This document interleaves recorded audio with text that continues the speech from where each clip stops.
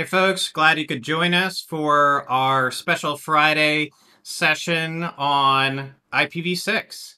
That's really the topic for the day, and I'm thrilled that you could carve out just an hour to maybe go back over something you've probably been exposed to before. My first exposure to IPv6 was in 1999 or maybe 1998 when I was getting my MCSE back a long time ago.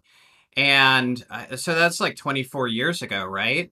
And I've seen IPv6 in a lot of different curriculum bodies, and sometimes they get it right, sometimes they get it wrong. And a lot of times we're left through maybe no fault of the instructors with maybe too much information. A lot of times we're actually forced into a situation in curriculum based on what's going to be covered in on the test.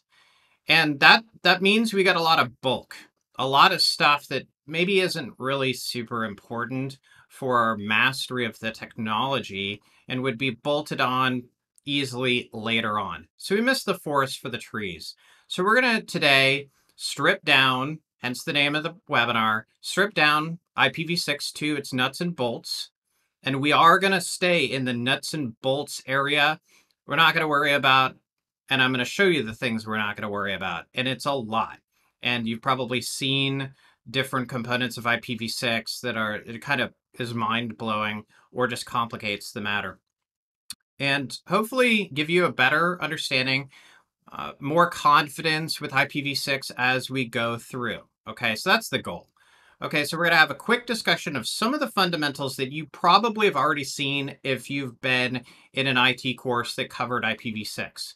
We're not going to do that ad nauseum, but I do need to make sure that everybody is squared away with the basics before we go further. Okay, so we're going to work mostly in some equipment so we can see the manifestation of the things that matter. Okay. And we're going to stop and smell the roses, and we're going to look at the little things that we could really just race through. We could miss those. And by missing them, sometimes we're going to actually miss the point. And I don't want to do that today. Okay. So here's, here's the things that I did like a really quick, hey, what do we normally cover when we talk about IPv6? And it's this big list.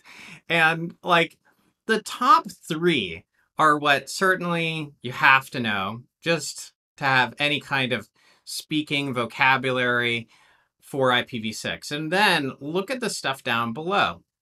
Now, you might look at some of those things and go, well, I like the fact that I know those things. Maybe you've gotten exposure to it before.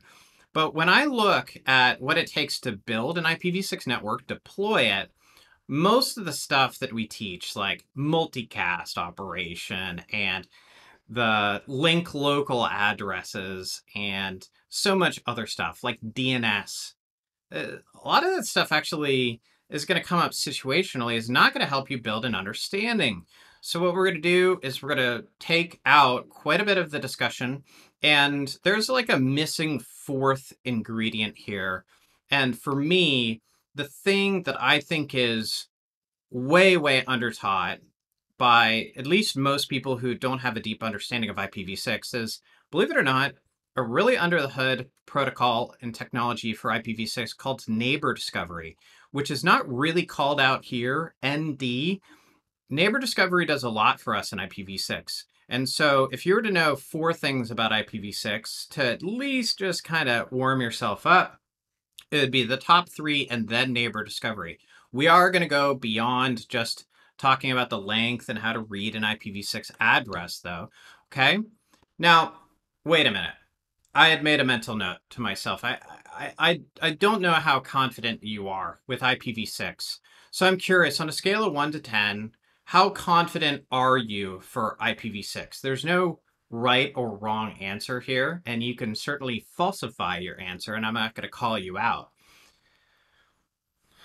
This is one of those things where I want you to see that a lot of you are probably where I would actually expect.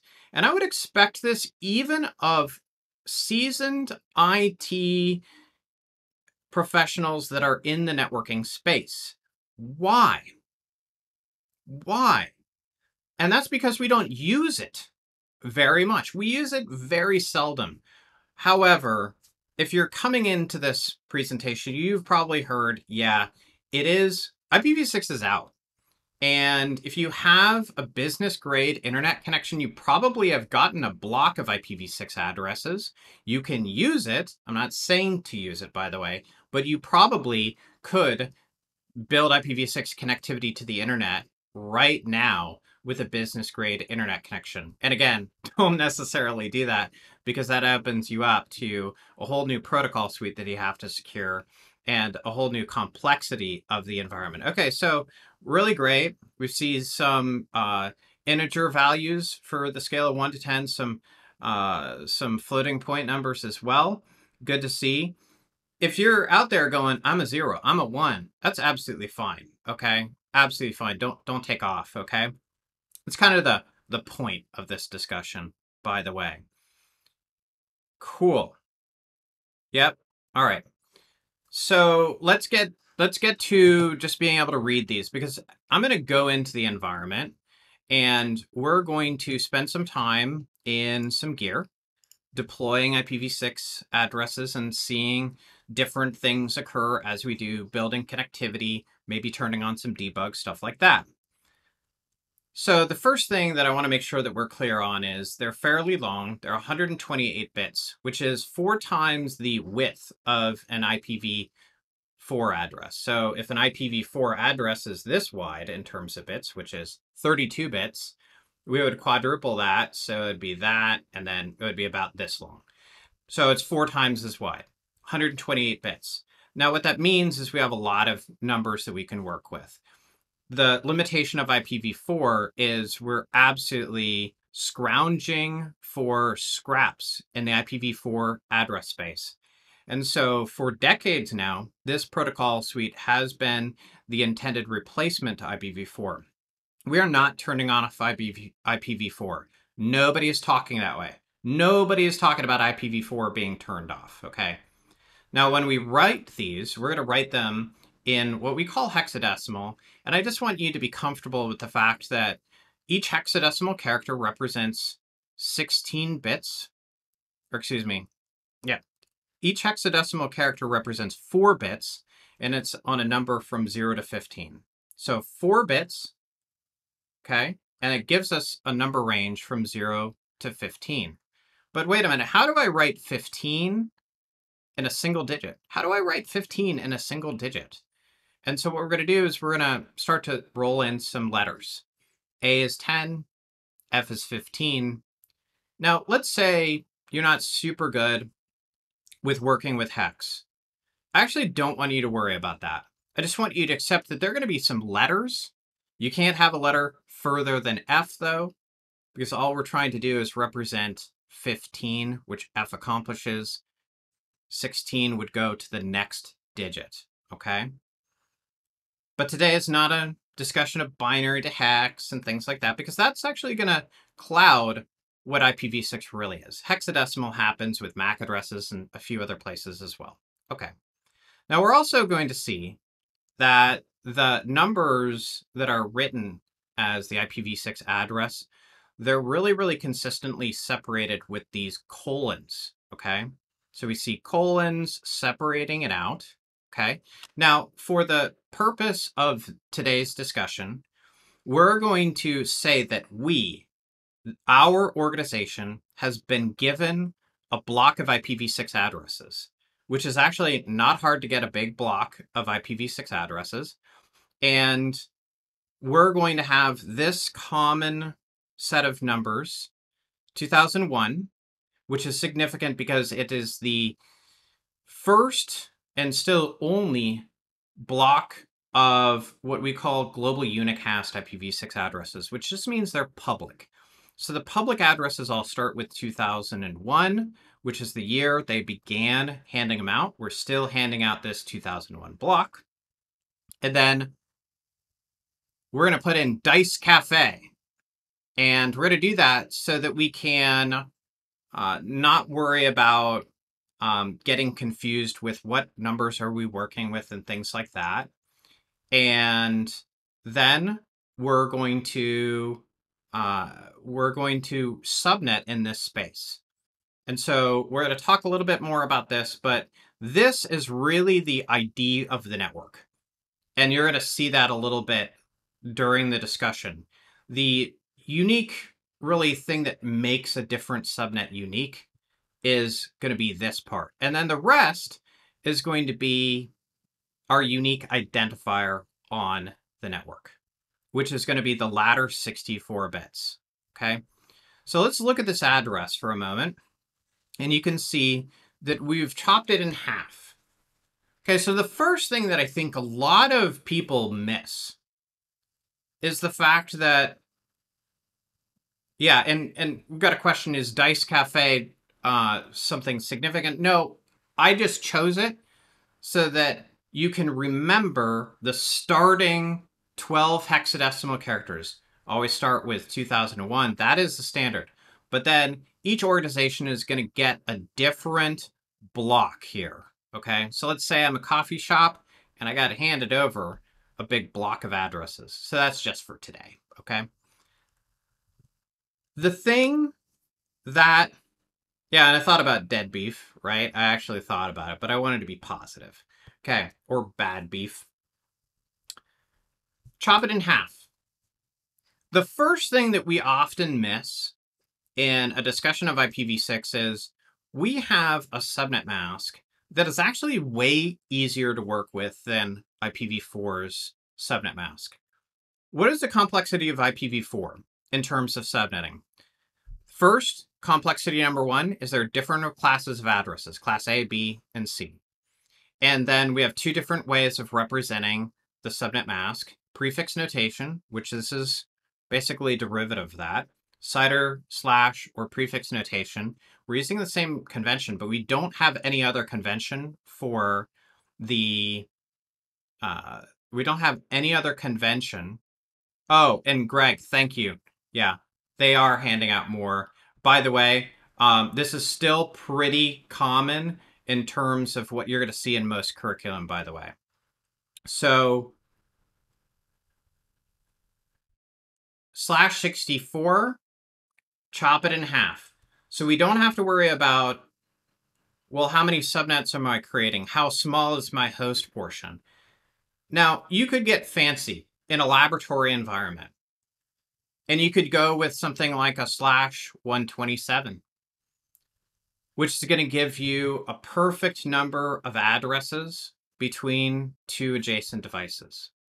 However, if you're thinking, what subnet mask do I really choose? /64 is basically the mask you want to choose for any of the links that have stations. Now, you could say that's super wasteful, but it's really the intent. And what that means is you don't have to worry about a lot of complex math for subnetting. You don't have to worry about all of the noise for IPv4 subnetting. It's a lot easier. Now, I'm not going to say we're going to cover subnetting in great detail, but I want you to come away from this page with one fact. An IPv6 address is really two sides. They're chopped in half. You got the left side, which tells us generally which network am I on. And on the right-hand side, what is my unique identifier? Because they absolutely need to be unique, okay? So let's see if we can just play around with this a little bit in the environment so that we get a little bit more comfort, okay? So I'm going to keep the topology pretty straightforward today. I've got a larger topology. We're using our Cisco Sandbox Lab for this. But we're going to keep it mostly centered around R1 connecting to ISP-A. And we have a question, is there a private address space for IPv6? Interestingly, the answer to that has changed. At first, there was a private address space, and then they deprecated it, and they came up with a different private address space because they realized, well, wait a minute, not everything should be public. but I still might have connectivity. We're not going to get into that. Uh, but the answer is yes, there is a form of a private address. Okay, so today let's build a first an address that maybe we'll test connectivity to later on. Okay. And Vincent, you can still get broadcast storms on IPv6 because broadcast storms are a function of Ethernet and would happen independently. Okay. So, yeah, absolutely. Because broadcast storms are also going to happen for multicast as well.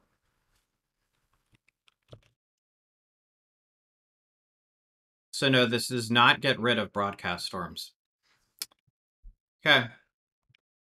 So we're going to go in and we're going to build a loopback interface. Right now, I'm going to go here and I'm going to say IPv6 address. Okay. So IPv6 address, and I'll hit question mark. And at first we're going to be like, oh no, this looks really, really messy. This looks like a lot of detail. But what we're going to do is we're going to assign an address, and I want you to see that, yeah, we can assign it and it's going to be separated out with colons. But what's a little unusual at first is we might think to ourselves, you know, I'm expecting this to be longer. Why isn't it telling me 32 hexadecimal characters? Because that's what the math would be. If each hex character is 4 bits, it takes 32 of them to represent 128 bits. There's something else going on here. The syntax is reflective of this, and this is how it works for any operating system, by the way. I happen to be in Cisco, which is one place you would work with these, but the same would be true if you did an ipconfig/all in a Windows box, or if you saw it by looking at an interface in a Linux environment, okay? So let's go back and get a little bit more exposure to something we have to come to terms with because we already have seen that we're missing something. And the thing that we're missing is the fact that we can drop off leading zeros. In totality, we need 32 hexadecimal characters. However, you don't need the leading zeros. Okay, so that's the first part of this. So a long time ago, instructors started calling these groupings quartets, okay? Which is actually didn't make some of the IPv6 designers super happy, in my opinion, because they're a little too finicky. But we're going to call these quartets, okay? Groups of 4. And in any quartet you want, you can drop off up to 3 leading zeros. And so we can see that rule being used here, okay? If I tell you how much money I made at a garage sale, and let's say I'm like, yeah, I made like 4 figures of dollars in my garage sale. And you're like, all right, how much money do you make? You say, I made $005. That isn't really a faithful representation. I don't, as a human being, always need to talk leading zeros. And so we drop off leading zeros. Okay, kind of a no big deal sort of thing. And then we have this double colon. And the double colon is usable once because it's actually variable. So it could substitute an entire 1 quartet or 2 or 7 quartets or even 8. Okay? Or even 8. And so this is the proper shortening of an IPv6 address. So all we need to do is we need to get a little bit more comfortable with the fact that zeros that begin a quartet can be dropped. And if you got a big grouping of zeros, you don't need to have that as well. So let's apply this to our environment to make sure that we're comfortable with it. Okay. So I'm going to, for today, say 2001, and we're going to do Dice Cafe for all of our addresses. And then we'll do D. There'll be a network. And we'll say that. Okay. So let's break that up. I've used the double colon substitution rule to do what? What part of the address was most of, and we are going to talk about that WT. Yeah, we're going to talk about ::/0. That would be a default route. So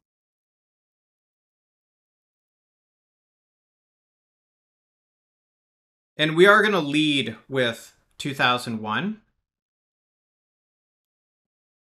Cool. So what we're saying is this is the address block that's allocated to our company.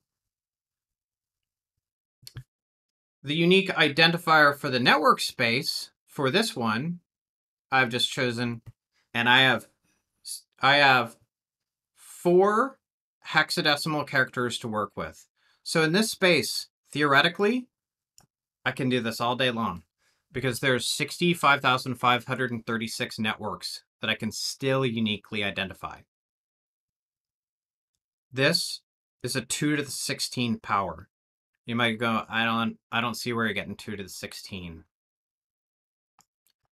If you were to just think in terms of counting 0, 0, 0, 1, and then 2, we could roll through 65,000 combinations in this space. So I have plenty of networks to work with. Plenty of networks to work with. And there is an abundance. So if I actually needed another address block, it wouldn't be painful like it is for IPv4. Okay. So the unique identifier on the host portion is just 1. It's 15 zeros, which we've dropped off, and a 1. And let's just make sure we can ping that. I'm going to just use the standard tools.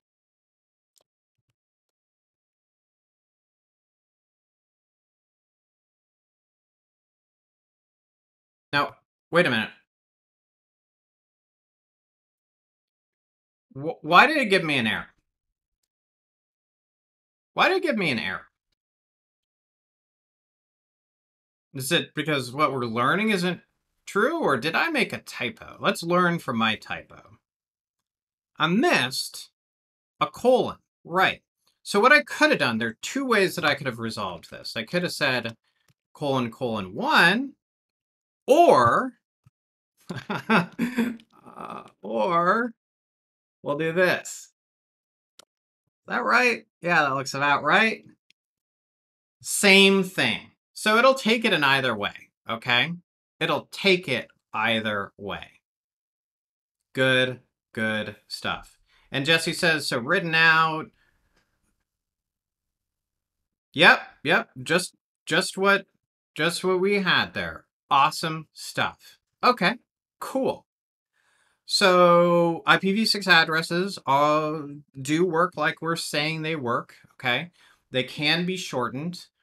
And just so we're clear, yeah, and Jeff, the entirety of each of the quartets that you're substituting has to be zeros, okay?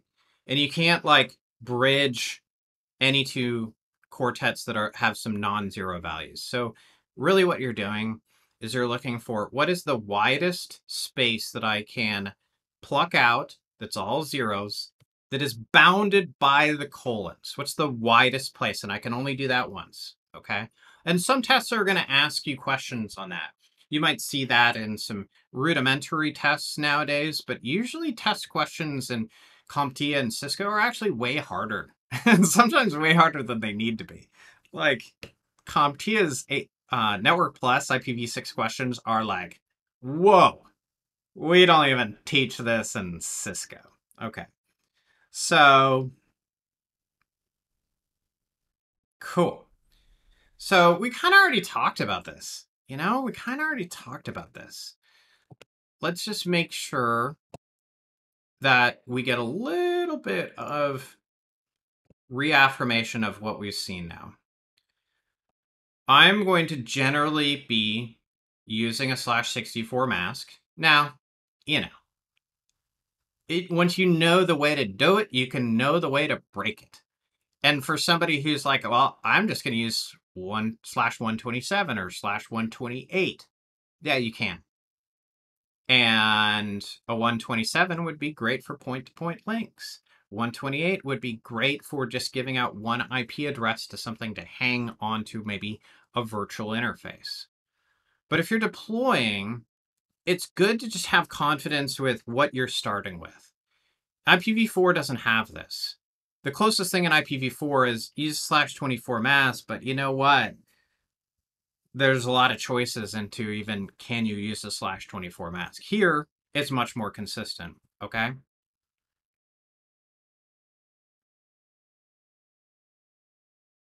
Okay. Marlene's got a great question. Let's talk about that. Okay. We're gonna be demoing exactly what Marlene's asking. The first thing is us. We often get somewhere around a block that is allocated to us saying you start with these numbers. In this case, if you're allocated a /48, start and you've got this place to work within. And so you got to keep the first 48 bits if you're allocated a site prefix that way. Now, by the way, your mileage may vary. You might get a different one. I've gotten, like, the most recent block I got was a /56, which isn't what we teach. Okay, no big deal. So then, here's the deal, Marlene. We need probably a bunch of IPv6 networks if we get one block of addresses. So a block of address comes from your service provider, but it really comes from the numbers authority that gives blocks to your service providers. You get a block of IPs from your service provider, but what you need in order to deploy that is probably a number of discrete different subnetworks. The concept is still true. We still have subnetting. So what we need is we need to think, well, every VLAN that is going to be IPv6 enabled, every VLAN would need its own IPv6 subnet. Every link between routers would need its own subnet. And so I'd want you thinking I probably need somewhere between 50 and 500 unique networks for a site. Okay. And a small site might only be like 10. Okay. But Marlene, I chose to create a new unique network, preserving the first 48 bits. So that's what I was allocated. I can do that. Okay, as long as I keep the first 12 hexadecimal characters the same, I can do that. And then I can choose anything that I haven't used elsewhere in this space. So I literally can do anything here, but apply it just once, okay?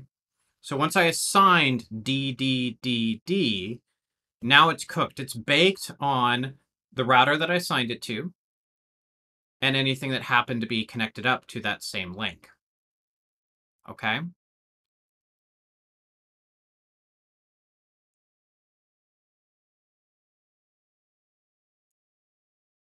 Cool. So I just chose it at random. I just needed a new number. So if you're thinking, why didn't I just choose 2? Well, we're going to do some kind of progression if we get there. And I don't want to have to worry about running into something again. Okay?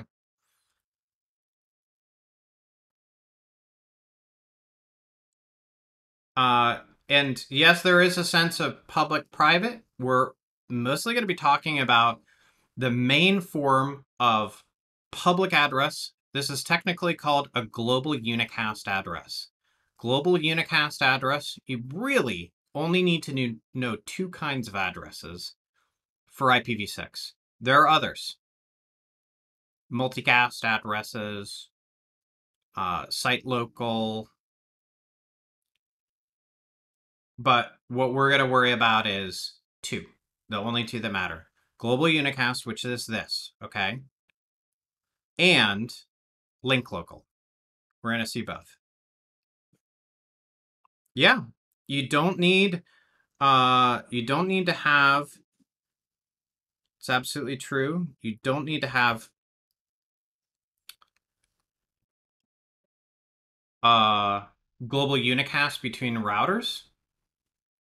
For simplicity and traceability, if you want to be able to ping it though, let's say you wanted to do a trace route to intermediate router, and we don't have to worry about running out of addresses, and we don't have to worry about getting scanned because we have a global address. Okay, there's a lot going on. What have we seen? We've seen I have addressed one device. Okay, I can ping it from a local device. And I did this, I'll scroll up, on what we'd call a loopback interface, which is just a virtual interface. Okay, but let's get connectivity between two different devices. Okay, so R1 is directly connected over to ISPA. And if you're keen on Cisco, you would be able to decode this, but I'll just tell you. Okay, R1 connects up to a different router. So router 1 talking to ISPA. We can think of it as like just another router. Okay. And we can see the interfaces. This is my R1 interface that goes to the other device. Okay. So let's just make sure I didn't pre-cook anything. And I've, been on doing some IPv6 stuff on this. So it's also for me. Show IPv6 interface brief. So we're going to make sure that we don't have any IPv6 connectivity between these devices. Okay, so I don't have any IPv6 interfaces except for the one that I just brought up during this session already. Okay, so let's go back.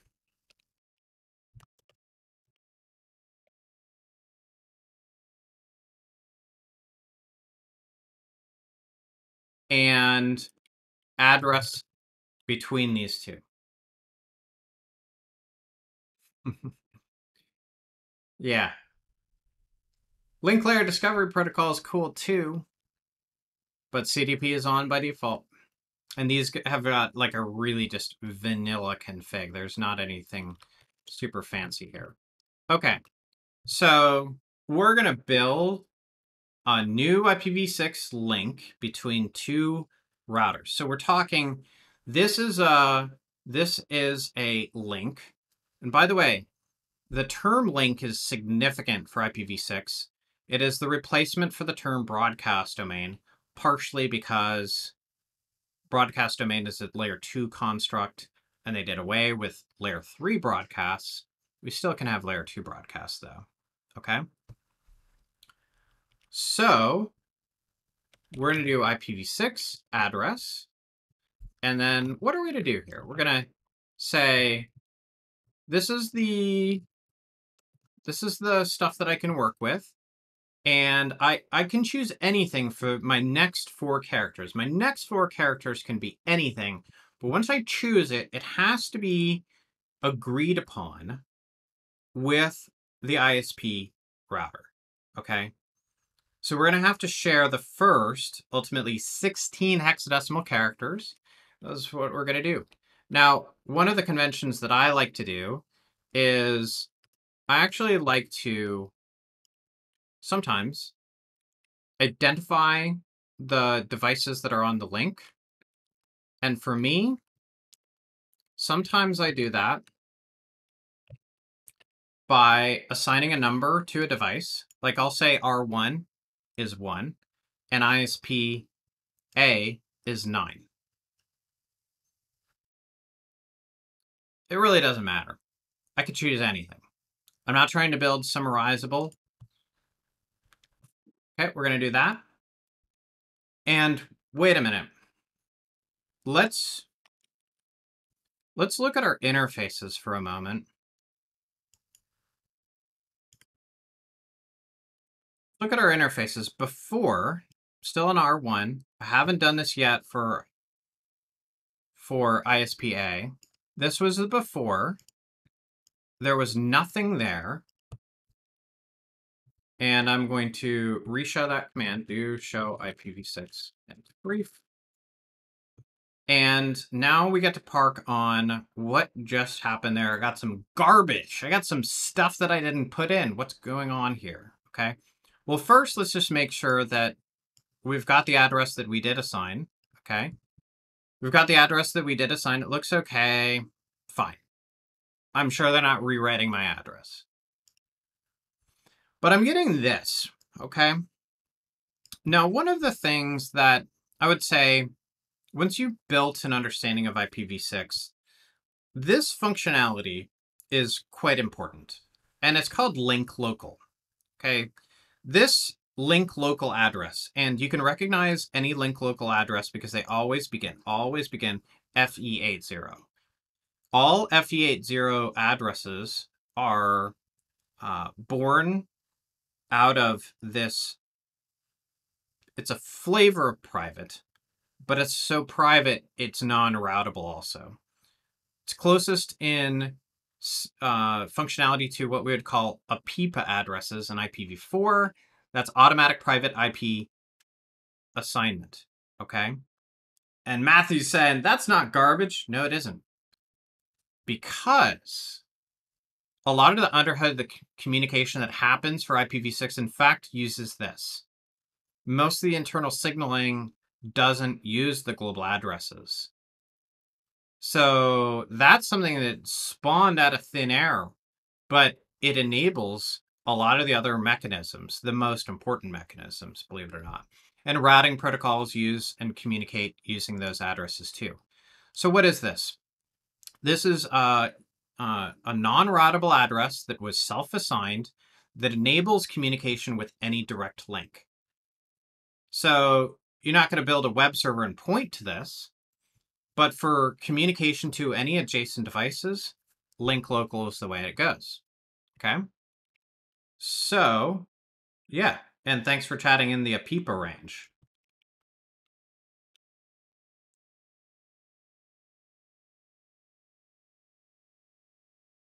Okay. We don't have side to communicate with on ISPA, though. And so the question is an alternative broadcast? Technically, Jeff, when people say the alternative to broadcast is multicast communication. Okay? So I would say no, if we're trying to help you build an understanding, no. This is instead the alternative to, well, here's a different way of thinking. This enables you to operate and communicate with adjacent devices without any manually assigned addresses. And so isn't it great to be able to talk to your neighbors if you're in a partial state of config? And the answer is yes, it's good. Okay. Got a question. How does link local address propagate from a router to an endpoint node? It doesn't. So it's self-assigned first. And it's self-assigned and validated for uniqueness with the protocol we will look at today called Neighbor Discovery Protocol. So you assign one, but before you assign it, Neighbor Discovery Protocol does validate that it's unique. Okay? Yep. And there is no implied subnet because it can't be routed. It cannot be routed. Okay. Cool questions. So we're going to go to the opposite side. Now, ISPA has kind of a funky interface that is married to this. Just trust me when I say this is a layer 3 interface that goes over to R1. And it's because there's a bridged interface on the ISP. Don't worry about the interface type is that part of it. So I am going to assign an address.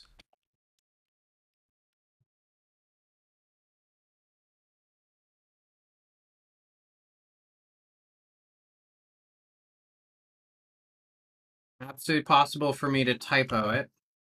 We need address, right?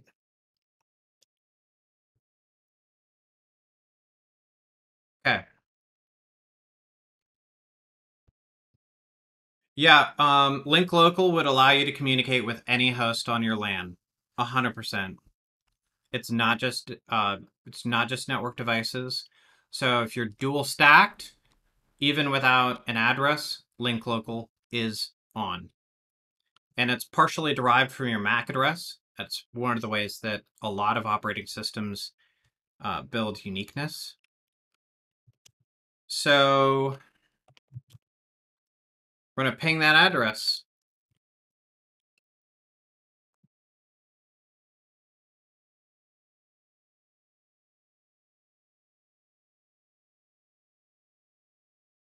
Okay. This is you could see this and be underwhelmed. Okay. And this is a big deal. Okay. Now I'm not saying we've built an entire inner network yet, but we've built the thing that inner networks need. Step one is layer 3 connectivity between two different devices.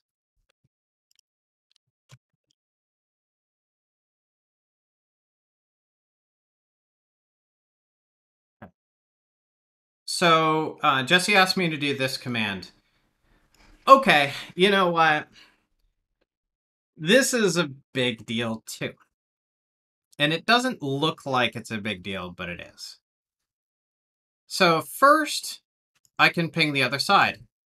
I mean, that's the magic of networking. Getting one thing to talking to another. And sometimes you need like a dynamic routing protocol to work through those, okay? And oh, yeah. Let's change it up. Thanks. And we'll do that. Do that again so you can see.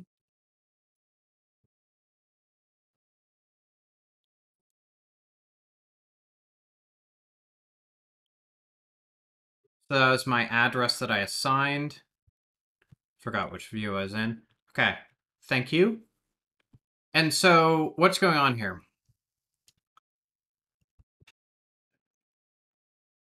This is the thing that is easily missed. This is a stop and smell the roses moment.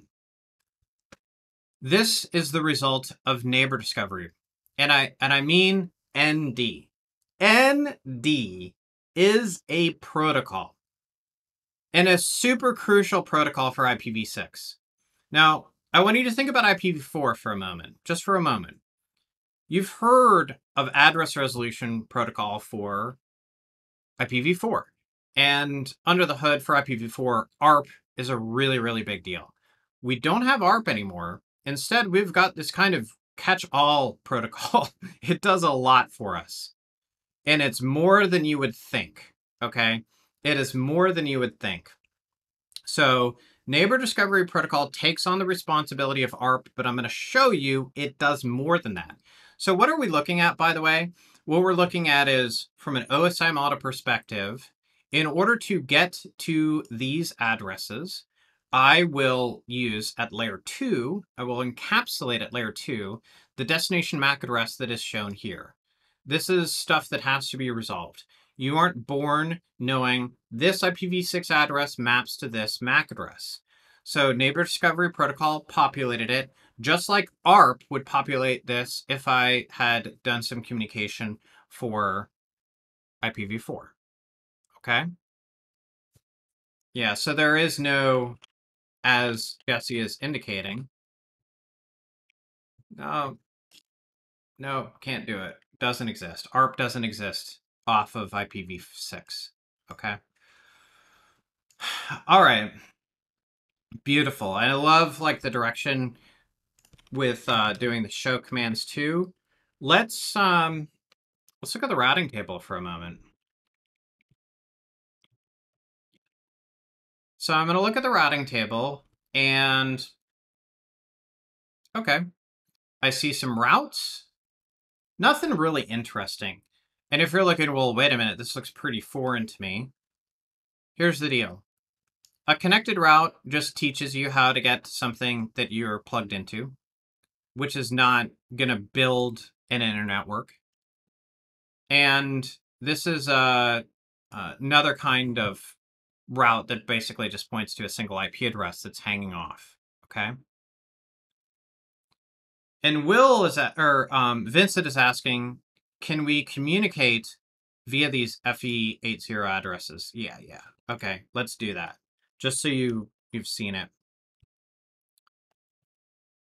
So right now, though, we don't have routes. All we have is just two things that can talk in some manner. I'm not quite sure if routing is operational. It probably isn't. Okay. It's brief. Okay, so the question was, am I going to be able to communicate via these? So let's prove it. We're going to ping FE80 : 42462B. I know you can copy and paste, but sometimes in a virtual environment, copying and pasting can be a little sloppy. Oh yeah, output interface. So here's the thing. This is an address that is not self-evident directionality-wise. It doesn't necessarily know which interface it's hanging off of. So unlike most pings, I do have to identify the egress interface. So we're going to do that.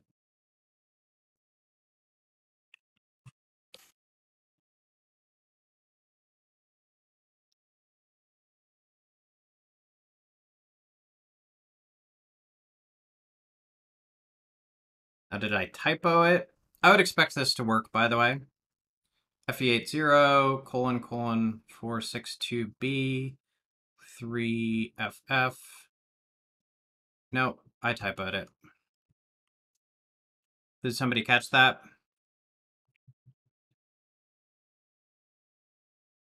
FE3E.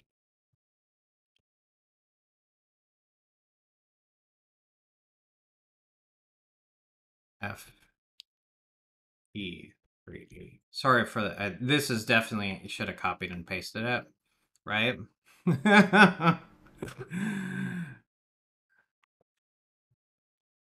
Boom. So that was a little messy, but we got there. We can ping between these devices. So they absolutely can talk. It's a fully functioning address, but it's not routable. I mean, honestly, I grew up on non-routable protocols in the 80s and 90s. We had whole protocol suites like NetBEUI, which we couldn't route, and earlier versions of AppleTalk couldn't route. So you want to talk to something on your device? Use this. Cool. All right. So what have we seen? We've seen two devices able to communicate with each other. Saw some of the byproduct of enabling. So the deal is we get FE80 and other link local addresses just by having an operational interface plugged into the TCP IPv6 suite. Okay. So yeah, Jeff is remembering NetBEUI and sure Banyan Vines and stuff like that too. All right, let's go back to the routing table and we're going to look at the V6 routing table.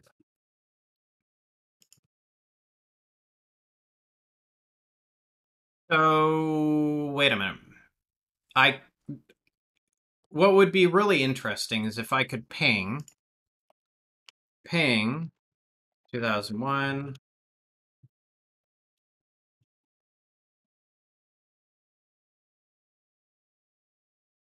I could ping this address. Okay. That's what I want to get to.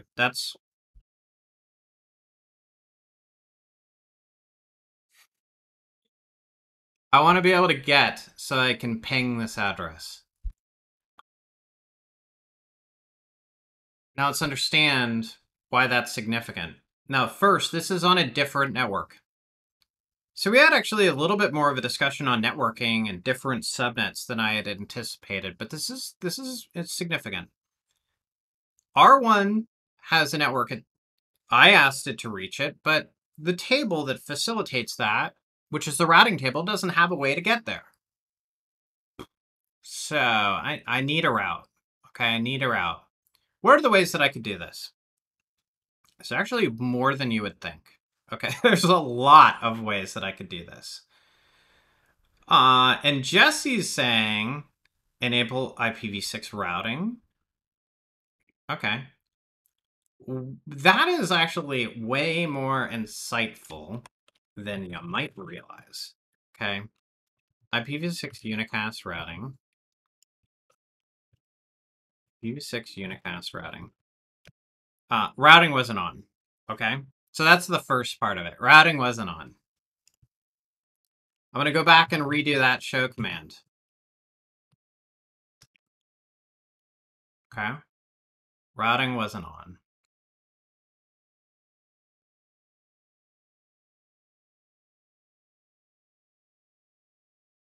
That's interesting.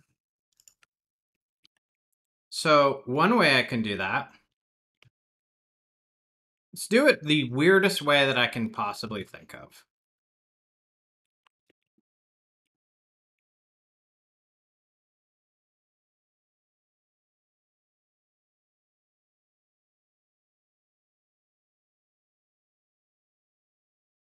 I am going to use neighbor discovery protocol to be my dynamic routing protocol.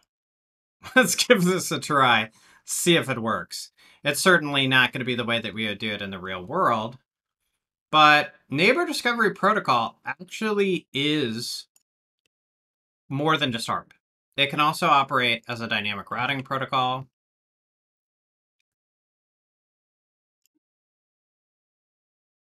And let's make sure we've got this on the right link. I'm not going to battle this one. Don't suppress it. No. Let's just go straight up there. Yeah. You know, CCNA is one of those things that is great to show you.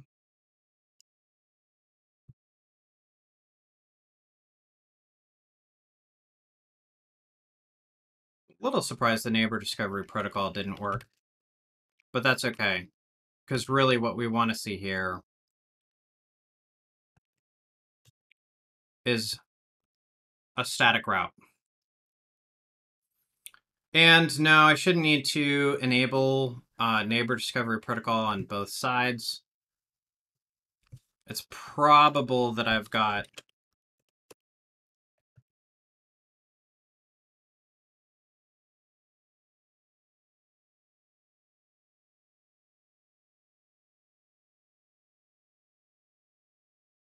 that actually looks good. Okay.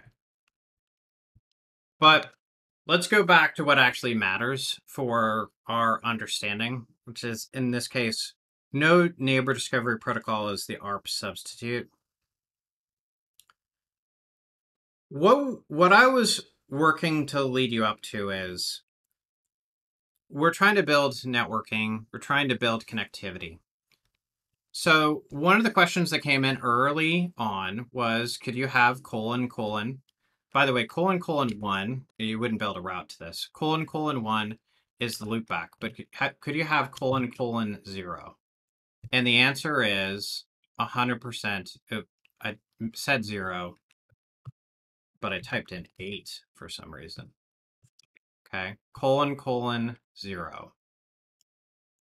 Let's park on that for a moment, because it's really odd to look at it for the first time. If that looks strange to you, I've felt your pain, okay?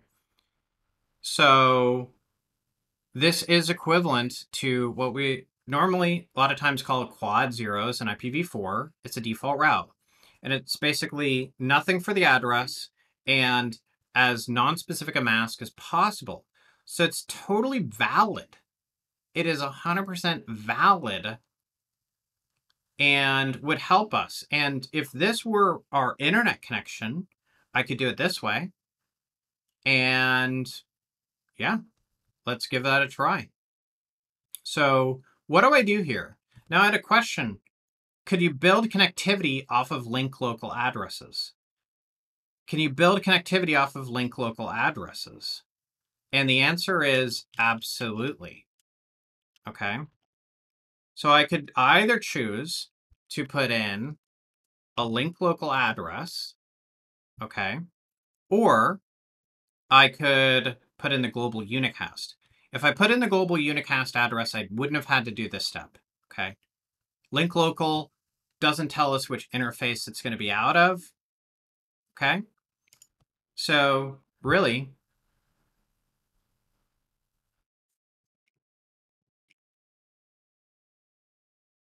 I have one of two different options, and I'm going to do the one that's going to be just easiest to work with.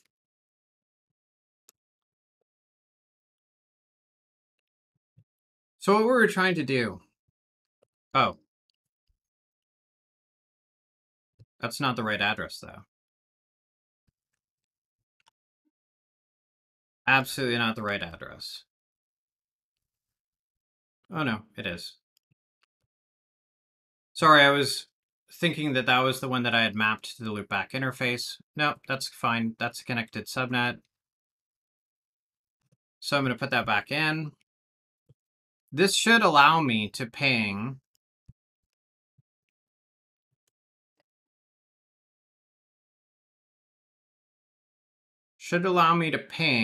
this address right here. Yeah.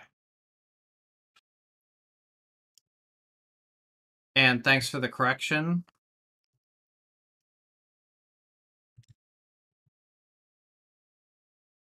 Just a slight typo that I've corrected. Cool.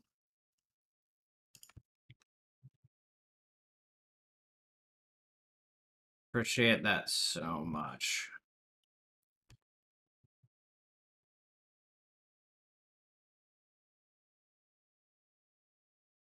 Okay. That may not look great to you, but that successful ping for IPv6 meant that routing is actually operational.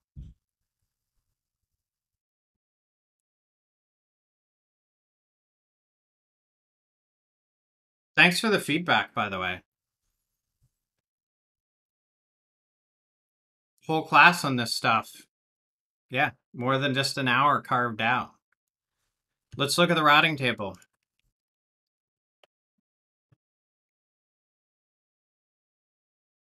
IPv6 route.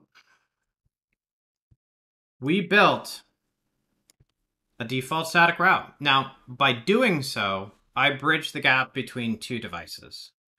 Now, you could think to yourself, what can I do with this knowledge, right? What could I do with this knowledge? Well, the reality is there's a lot of different dynamic routing protocols that exist for IPv6. RIP, next generation or v6, OSPF v3, Border Gateway Protocol, EIGRP.